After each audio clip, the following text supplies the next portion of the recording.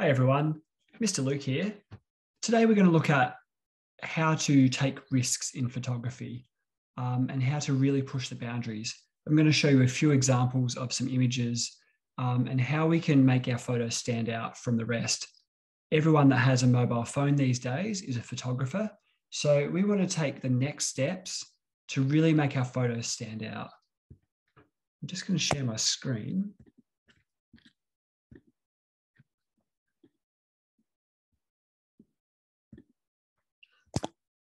Okay, so the rule of thirds is a really good technique to use when thinking about composition and focal point.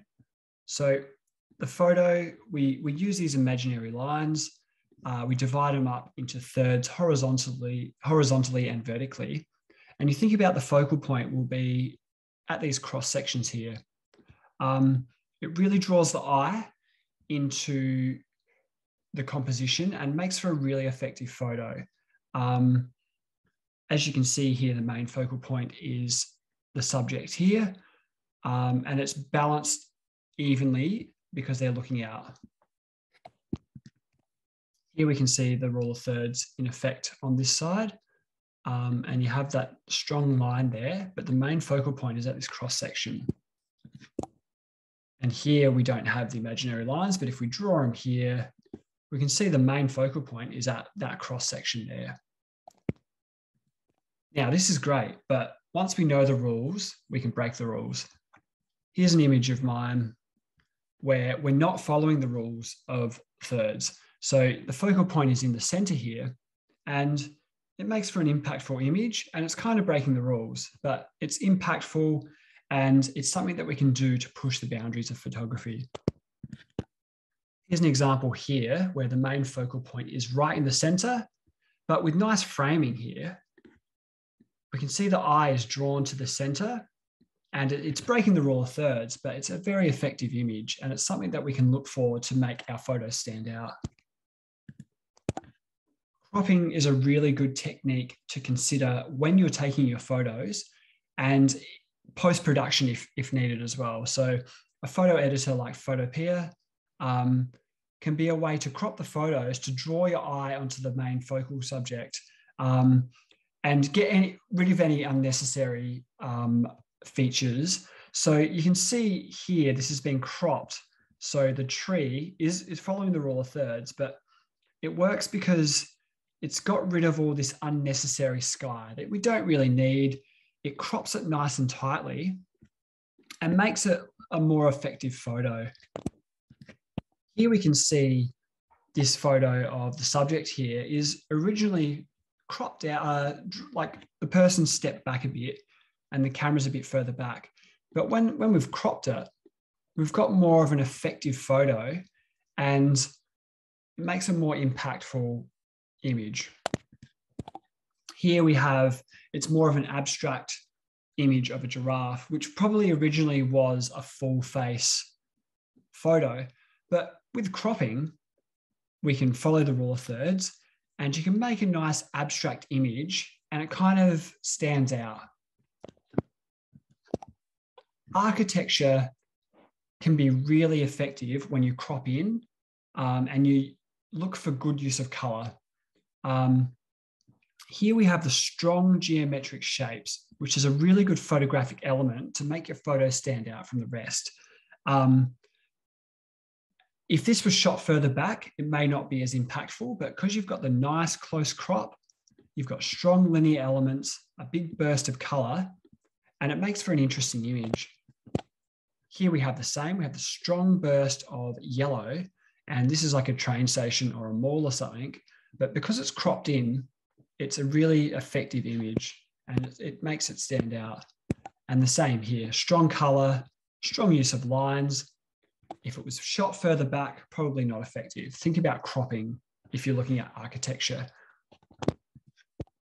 People are always interesting in photos. Humans are drawn to other humans and it makes for a more relatable image. So this image here, without the subject, is probably not an interesting image, but as we have the human subject involved, it brings a bit of emotion in. So it's a way to make your photos stand out and make them more interesting. Here, this photo is a little bit blurred, but this is just people going about their daily life. It's a documentary of the surroundings around us, and it's something to consider. I wouldn't be going out taking photos of strangers up close, but it makes for an interesting image on daily life and something to make your photos stand out, because every photo is unique and interesting. This one here is a good use of the human element. You have the lady here on the phone and you have the contrasting image. So everything in this photo has been considered and it was probably being cropped accordingly, but you're almost telling a story between the image here and the main subject. So think about everything in your photo and remove anything unnecessary. Reflections are a really good way to offer a new perspective on imagery. So this is quite a clever photo, right? You have the shoes here, which have been set up, and then you also have the reflections here, and it's a flip perspective, and you get the ripple effect, which makes a really interesting image. So reflections are something that offer a new perspective and breaks the rules of imagery. Here again, you have the upside down flip perspective, and you don't really need the full frame here. This has probably been cropped as well, but with the strong highlights and shadows, with the reflection, it makes for an interesting image. It's taking a risk and it's pushing the boundaries of the technology. This one here as well, you have the rough bricks here, and then the strong, sturdy architectural image. With the reflection, it makes it an interesting photo and something different. So you want people to look twice at your photo and question what's going on. So thinking about everything in the frame and considering how you can make people look at your photos. You want them to stand out. Framing is a really good technique to make your photos draw focus. So here you've got your main subject, but you've got this interesting framing here from the train door that really makes the photo stand out. This one here is not following the rule of thirds, but it makes for a nice, interesting subject. And sometimes you can break the rules to set yourself differently from other images. This is amazing framing.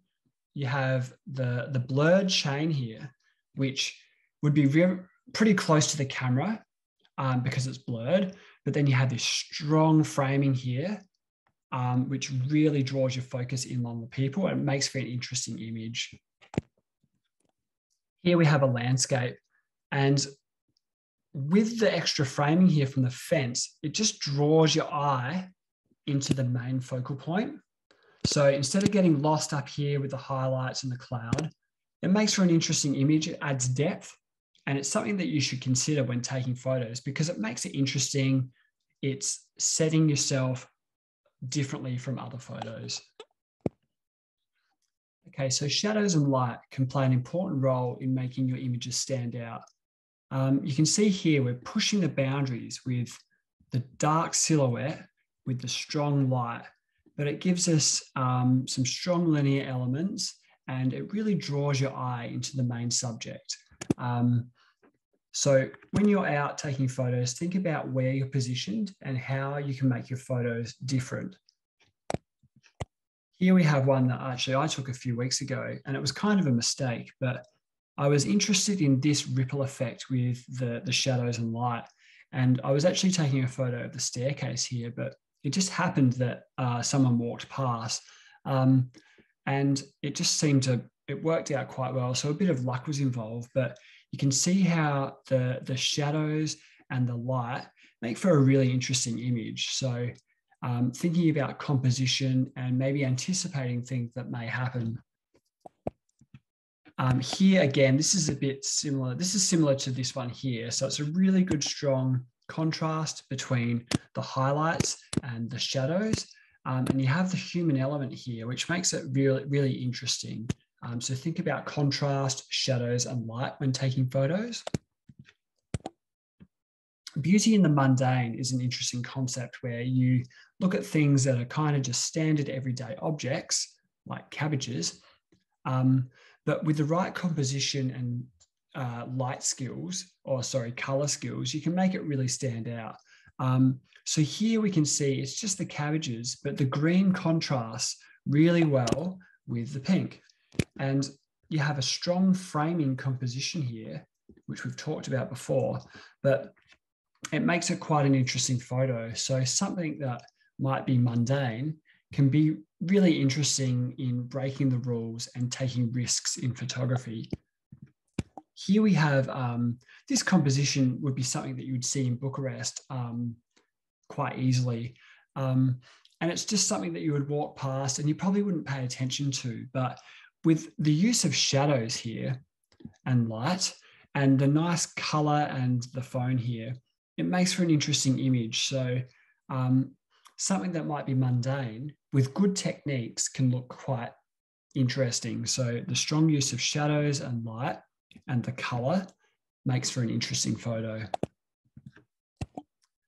Now, in terms of breaking the rules, going out of focus is a really good technique to make an interesting image. So if you've got a camera with a lens that you can adjust the focus, look at things differently through going out of focus and seeing what images you can come up with.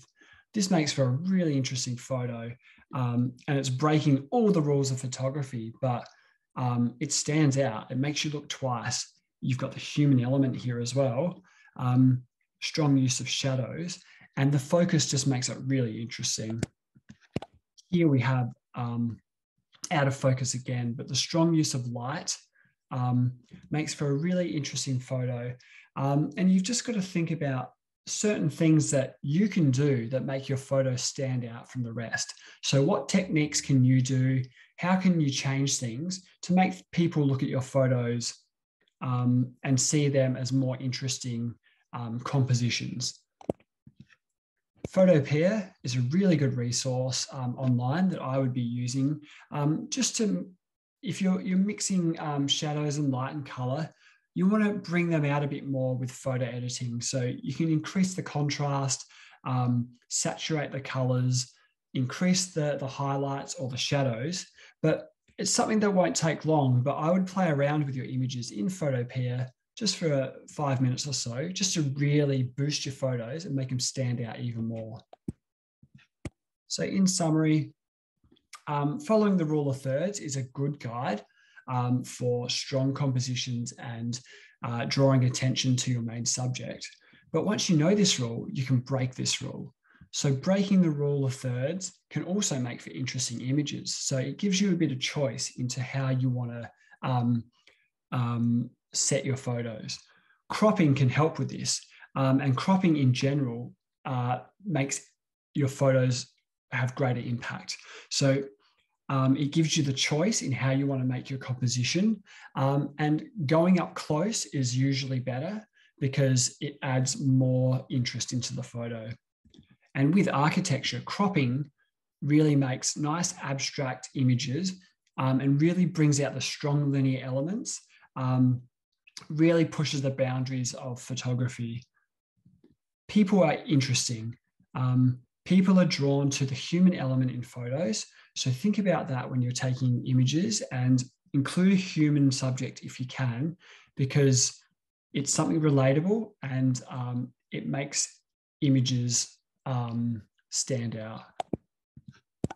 Reflections offer a new perspective. It breaks the rules of photography and it makes things more interesting, and you can get some really nice photos and it makes them stand out. Framing really draws your focus to what you want to do. So thinking about everything in your frame and framing accordingly, a bit like the chain one that I showed earlier, make for really interesting images. So it's something that you want to consider when taking your shots. It makes your photos stand out more. Shadows are everywhere. So you can even do this indoors with your curtains when on a sunny day. You can move things around and outdoors, obviously. So think about, to add depth and draw focus, think about shadows and light and how you can use that to your advantage. Finding beauty in the mundane really adds an interesting aspect to your images. So think about that with strong technical aspects. You can make things that are just everyday objects into interesting images. And it's a good way to take risks in photography and make your photos stand out.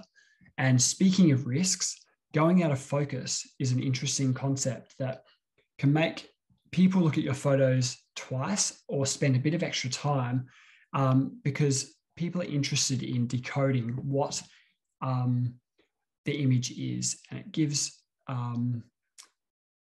your photos more interest and it makes them really stand out. It's breaking the rules, it makes them stand out, and it really pushes the medium. So happy snapping. Think about things that you can do that other people aren't doing at the moment, and have fun with that. Okay, bye for now.